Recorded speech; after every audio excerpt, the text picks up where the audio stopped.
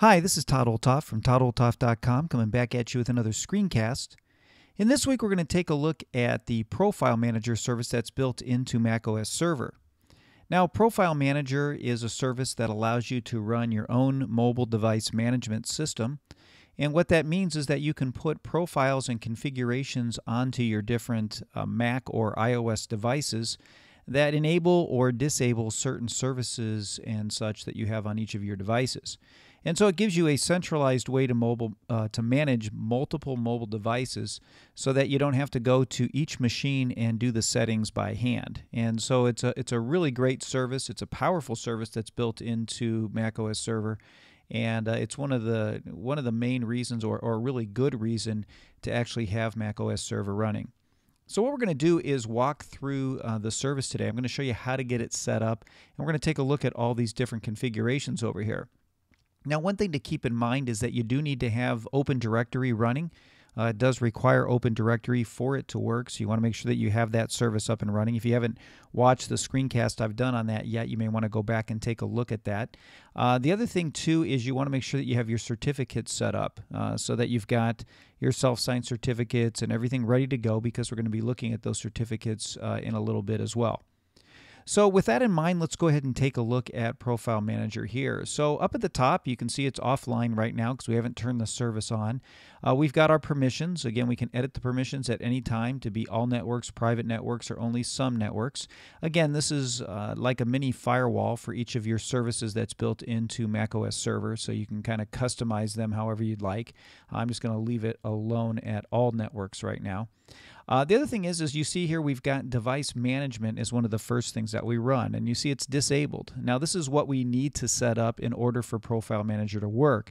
And so I'm going to go ahead and click that configure button. Now what's going to happen is it's going to walk me through a process of setting up Profile Manager.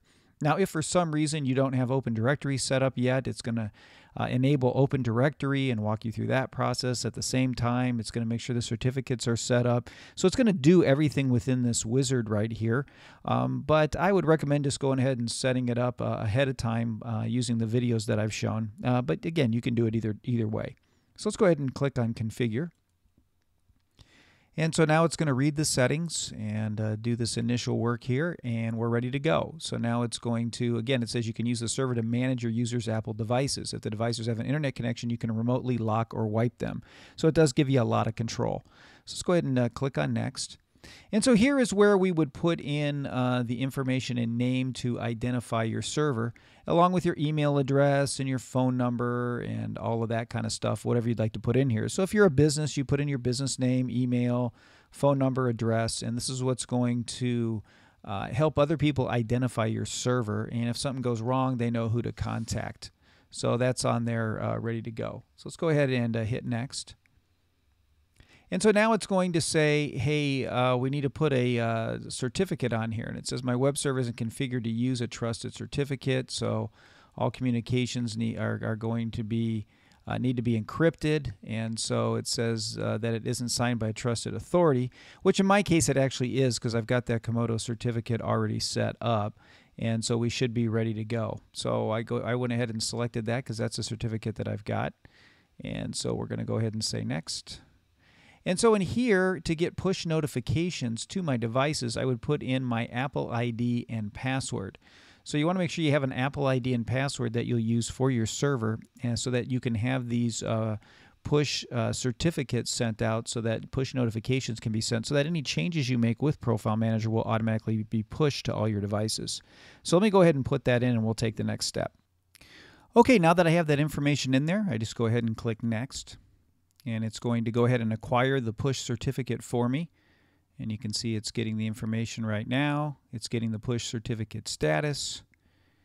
And it's going to get that all set and installed for me. And now I just have to click Finish to enable device management. So I'm going to say Finish.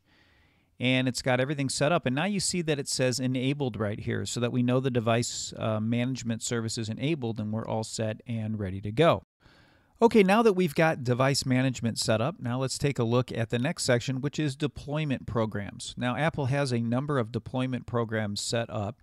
to help you with deploying your devices and managing them. And you'll notice that we've got these set in 3 different groups here. We've got Apple School Manager, Device Enrollment Program, and Volume Purchasing Program. Now, each of these does something different. For the Apple School Manager, let's go ahead and just check that. This is one of Apple's newer setups here. And this is if you're in education. If you've got elementary school or higher education and you want to manage your different classrooms and your different devices, and you want to do that centrally. They've got a whole Apple Classroom application for iPads and that sort of thing, and so you would set it up this way.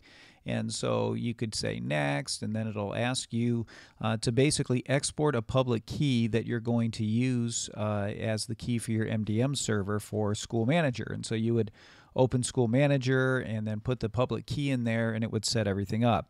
Again, you have to be enrolled in Apple School Manager, which means you do have to be an institution to make this work, but just wanted to show you what this looks like. So we're just going to say back and cancel. Now we also have the Device Enrollment Program. Let me go ahead and click on that as well. And this is a similar setup in that you will have a deployment program. Maybe you're with a company and you're deploying multiple Apple devices, whether those are iOS or Mac, and they will come with your profiles pre-installed on them if you want to have that happen, so that right out of the box, all of your stuff is already set up and ready to go. And so it's a really nice service to have. And if I just say next on here, the same thing happens here, that I have a public key that I connect from my server with the actual deployment program. And then it would allow me to then buy devices with my certificates already on them and with all the different settings set the way I want them to be. Again, I'll just say back and cancel. These all look the same. And then Volume Purchase Program is the same type of idea, only with applications. So again, if you're with a company, you've got 20 Macs or something like that, and you want to have all of them have the same application on it, rather than buy multiple copies of it with different Apple IDs. Instead, you can buy it once at a discount and then deploy it to all of your devices that have the certificate. So again, same type of thing here. I would come here and then I would just drag the token that they give me right in here from the Volume Purchase Program, and then that token would allow me to install those applications and have them on all my devices. So let me go ahead and just cancel. So that's the deployment programs that are built into Profile Manager. And again, this Apple School Manager specifically standing out like this is a new addition to Profile Manager. It wasn't there before. And it's just something that you could, just kind of take a look at, but you're not going to be able to use the main components of the program unless you are an educator, because they verify all of that. Okay, so we've got that set up and ready to go. Now down here we have the default configuration profiles, and this is settings for everyone. And this default configuration profile, if I just click on configure, what it's going to do is, you can see I can rename the profile, but it includes configuration for the various services that I've got set up. So as I add more services over here, they start to add to this area here where you can see the icons. And I would just, I could change the name to whatever I want and say OK, and then that particular default configuration will be able to be added to my different devices by my users and have their particular information pre-installed, like the information for VPN or for calendar or contacts and that sort of thing. So that instead of them having to put all that stuff in individually, it'll just automatically install what's needed to make that happen. Let's go ahead and cancel that. And then I can also choose to sign configuration profiles. And if I just go ahead and click on that, it's going to ask what certificate I want to use. So I'm going to pick, I can pick my code signing certificate right here, or I can import a particular certificate if I want to have those signed by my certificate and by my server. And so I can choose whichever one I want. I'm just going to cancel that because I'm not going to sign mine. So now that I've got all of this set up, all I need to do now is throw the switch, and it's going to start the service. You can see that it's starting that up right now, and it's going to load everything that I need to make Profile Manager work. And so it could take a few minutes to do that, just because it's going to be loading all of the different components.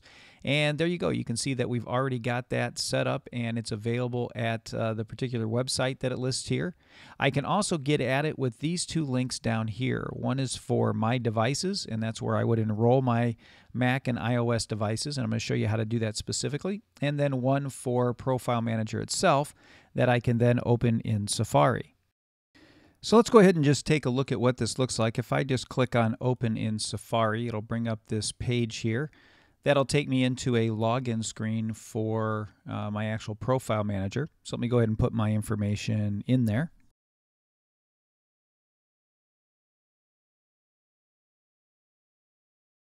Okay, once I have my information in there, I just click on Login.